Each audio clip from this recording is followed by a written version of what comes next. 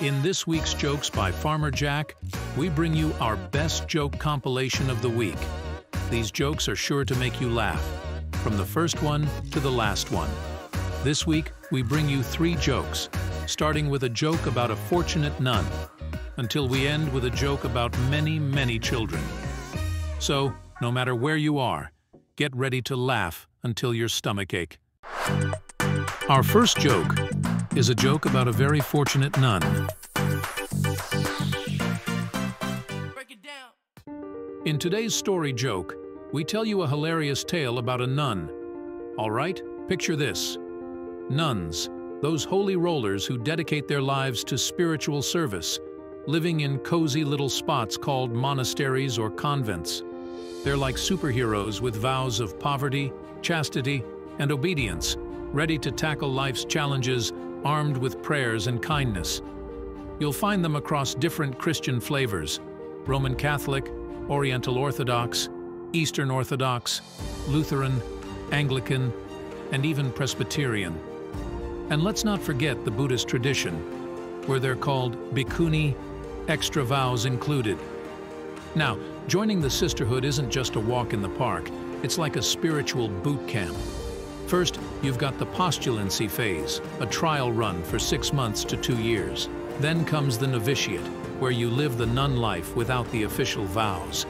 After some soul-searching and a wardrobe change, it's time for temporary vows. And if you're really feeling the nun vibes, you go all in with the perpetual profession, those lifelong vows. But hey, being a nun isn't just about praying and playing dress-up. There are some big responsibilities too. If you're elected to lead the pack, you're either an abbess or a prioress. Or you might just be called Mother Superior, which sounds like a title straight out of a superhero comic. And let's not forget the fashion. Traditional nun attire includes a tunic, a scapular, and of course, that iconic veil. Some even rock a massive rosary on their belt, because why not add a little bling to your spiritual journey?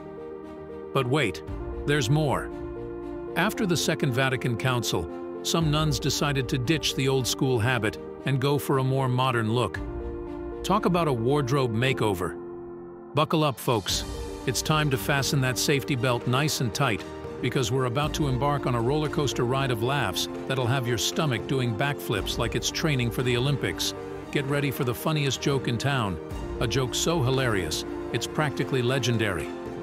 So, grab hold of your sides and brace yourselves for the comedic journey of a lifetime. We're diving headfirst into a joke that'll have you snorting with laughter and clutching your belly in pure joy. It's the kind of joke that leaves you gasping for breath and begging for more. And hey, if you're prone to laughing fits, you might want to grab a tissue or two, because this joke is guaranteed to have you in stitches. We're talking tears streaming down your face, cheeks hurting from grinning ear to ear, and maybe even a few snorts thrown in for good measure. So, sit back, relax, and get ready to unleash those belly laughs, because this joke is about to knock your socks off.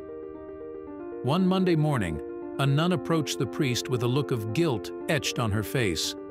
"Father," she began, her voice trembling slightly, "I must confess, I did something quite sinful over the weekend. I was with a man." The priest, taken aback by her admission, tried to maintain his composure. "My child," he said solemnly, "such actions are gravely sinful. You must repent and seek forgiveness." The nun nodded as she awaited the priest's guidance. "What should I do, Father?" she asked, her voice barely a whisper.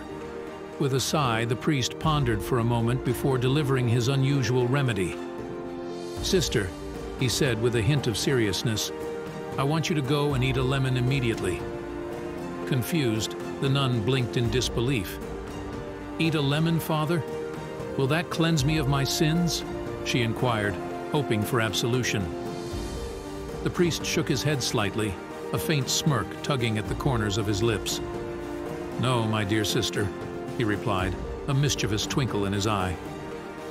"But it will wipe that smile off your face."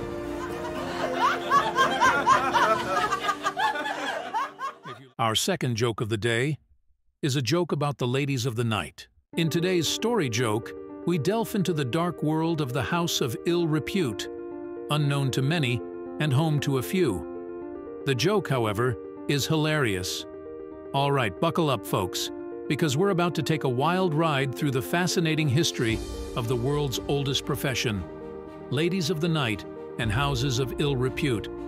If ladies of the night are the OG profession, then houses of ill repute must be the OG public institutions. Am I right? But let's not jump the gun. Before we get to the modern-day debate on legalizing these houses, let's rewind to ancient times. Turns out, ladies of pleasure weren't just about making a quick buck.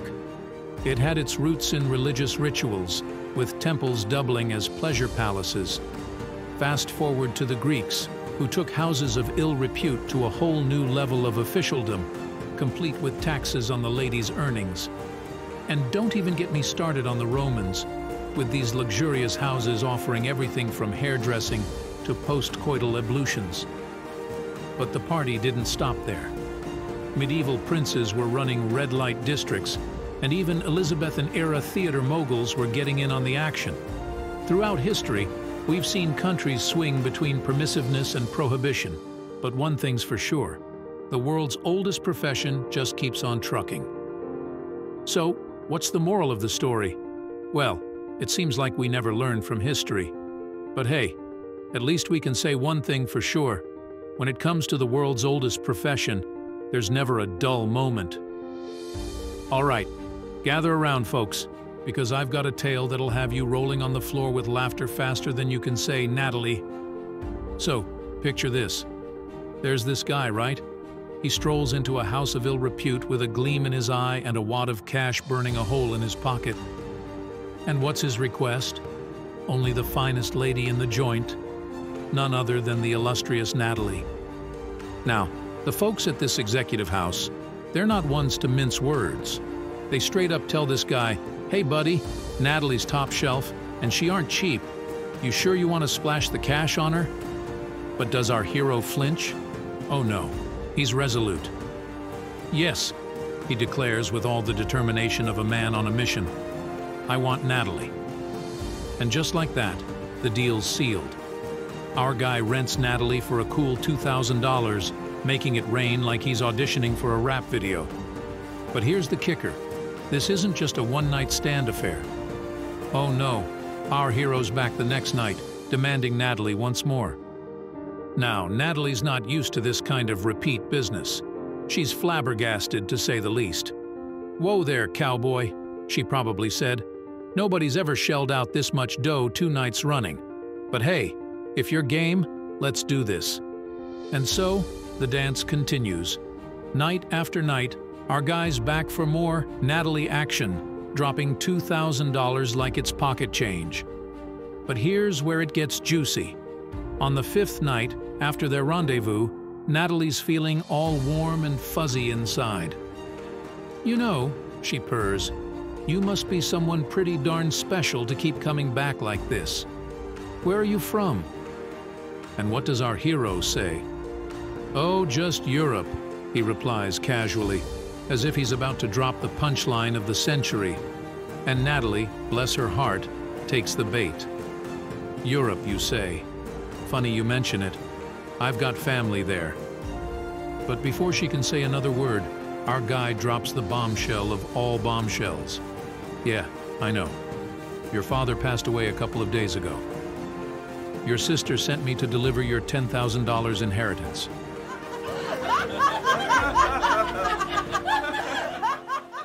Our last joke of the day is about having too many children.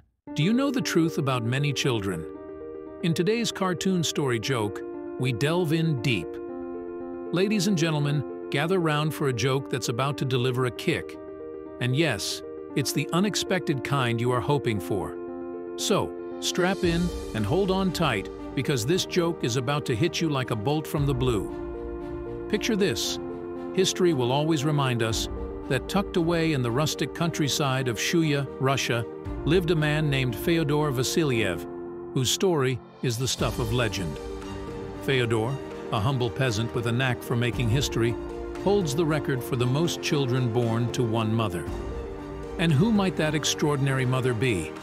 None other than Mrs. Vasiliev, a woman whose remarkable fertility journey surpassed all expectations. Now brace yourself for the numbers game. Mrs. Vasiliev wasn't just popping out a kid or two. Oh no, she was on a roll. In 27 births, she delivered 16 pairs of twins, 7 sets of triplets, and 4 sets of quadruplets. Yes, you heard that right. Quadruplets. A total of 69 children from the 27 births to this amazing woman. She was like a factory churning out bundles of joy, faster than you can say maternity leave. Talk about keeping the family tree busy. One thing's for certain. She was a force to be reckoned with. So, here's to you, Mrs. Vasiliev, the unsung hero of the maternity ward, the queen of quads, and the matriarch of multiples. Cheers to the ultimate baby whisperer. Now strap yourselves in for today's joke, because perhaps that can be surpassed. Once upon a time in the quaint little town, there lived a woman named Mrs. Jones. Now, Mrs. Jones was not your average neighbor. Oh no, she was what you might call an eccentric enthusiast. Her quirk? An inexplicable infatuation with the name James. Whether it was the rhythm of the syllables or the mystique behind it, nobody quite understood her James obsession. Yet, Mrs. Jones was resolute. She declared to anyone who would listen that if she ever found herself knee-deep in motherhood, her offspring would bear the name James. Little did she know, fate had a wicked sense of humor. In a twist that could only happen in a story like this, Mrs. Jones found herself not with 1 or 2 children, but a whopping 60. And yes, you guessed it. Each one was baptized with the name James. James number 1, James number 2, James the 60th. It was a James extravaganza. Now, you might wonder, how did Mrs. Jones manage this James Legion? Well, that's where the tale takes a delightful turn.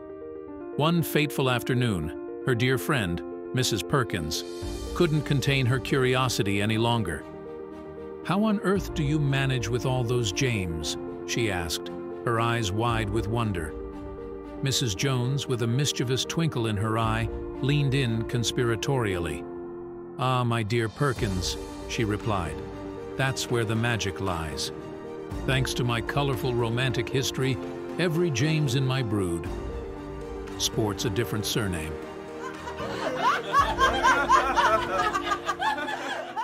This brings us to the end of our first podcast of our story jokes. If you like our content, you can listen to our other story jokes or follow us on YouTube. Thanks for your support.